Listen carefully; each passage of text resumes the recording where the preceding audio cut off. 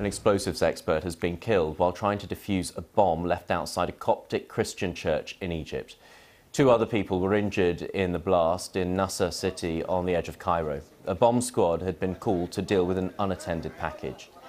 The incident comes in the lead-up to Christmas, which Egypt's minority Coptic Christians celebrate on Monday.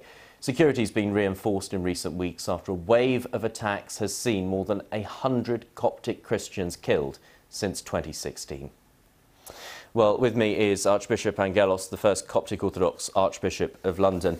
I just wonder whether the timing of this attack inevitably has been planned at a very sensitive time, just as the preparations are being made to celebrate Christmas. Well, it certainly has, because we have received warnings from militant Islamists over the past weeks that this was going to happen. Of course, they know it's a festive time, our churches are full, and it's done to cause disruption and, unfortunately, inflict death. I mean, many Coptic Christians in Egypt feel that they do not get enough protection from the state, and the fact that someone was able to get a bomb and leave it on the roof of a church will inevitably cause concern among them, won't it?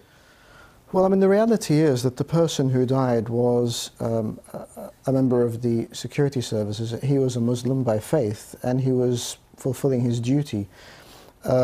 We have seen increased security around churches, and so I don't think that is completely correct. But the fact is that, as we've seen in this country, if people are trying to cause harm, you can't completely eradicate the threat. But we need to do more. There needs to be a greater awareness on behalf of the Christians going to church, and there needs to be greater security, which we're seeing being increased as time goes on. Will this situation that's happened have any effect on the planned services for Christmas? Well, we're having greater security at the churches, our own security in terms of screening people going in. But the incredible thing is that it doesn't dissuade Christians from going to church. Our churches are fuller than ever. And unfortunately, when I say that, it could be a way of, pushing people to cause more harm. But there is a resilience there, and people do go knowing that they are threatened and are targeted, but they still go. And given the numbers, more than 100 Coptic Christians killed since 2016, what does that do to the community there? So the numbers are close to 150, actually, and it's been in a variety of things, whether it be bombs at churches or shootings or attacks on individuals. It makes people resilient, but it makes them feel also targeted. So they go on with their daily lives because they must. They go to work and to school and to churches, knowing that they are targets, but they also hold on to their faith a lot more. Thankfully, there's no sense of retaliation, there's no sense of confrontation that is violent, and that's why the Coptic Church, I think, remains where it is. Coptic faithful have remained faithful and have remained peaceful and forgiving, but it doesn't mean that we don't feel the pain and we don't call for a necessary sense of justice when a crime is committed, whether it's against a Christian or anyone else.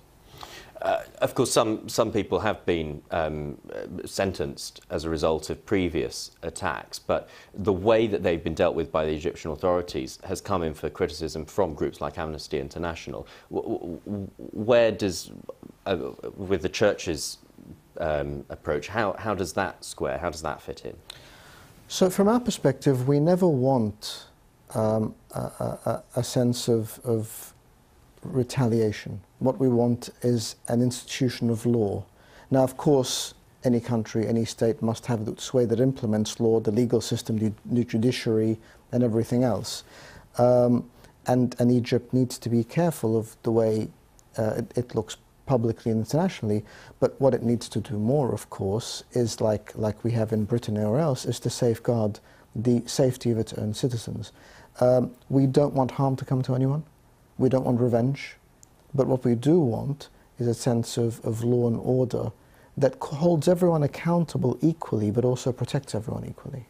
And just briefly, has there been an indication that security will be stepped up even further at churches in Cairo and throughout Egypt for the Christmas services? Well, that was already happening, but I assume in light of what happened last night, there'll be even greater security. And when we pray for everyone going, we also pray for the people who are going to be predominantly Muslim, who are keeping the Christians safe tonight. Okay, Archbishop Angaelos, thank you very much indeed. Thank you.